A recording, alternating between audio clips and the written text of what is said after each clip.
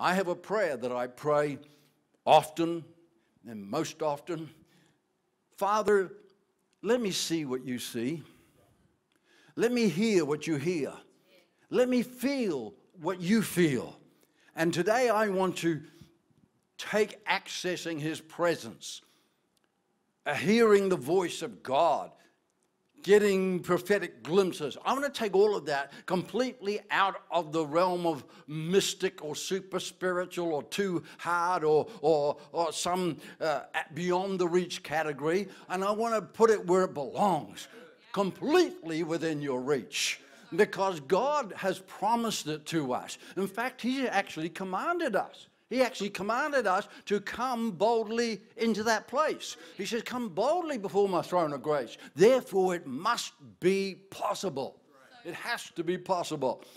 And John had a moment like that in Revelation, actually, in chapter 4 and verse 1. We won't read all these scriptures, but it says that as he was looking, and I love that word because it's in the Greek language that it was written in.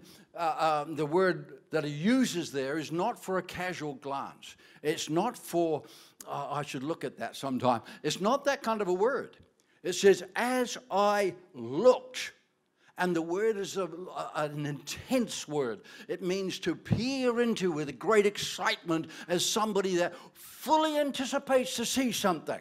And so he was already convinced, I'm going to see something. I'm pressing in because I know I'm going to see something. And that was the attitude. And it says when he was in prayer and had that kind of an attitude, I'm going to see something from God right now. Because he had that kind of an attitude, it says, Father opened a door, opened a portal, made an opening between his realm of the Spirit and John's realm of the natural. And suddenly John could see what Father could see. And it changed his world forever.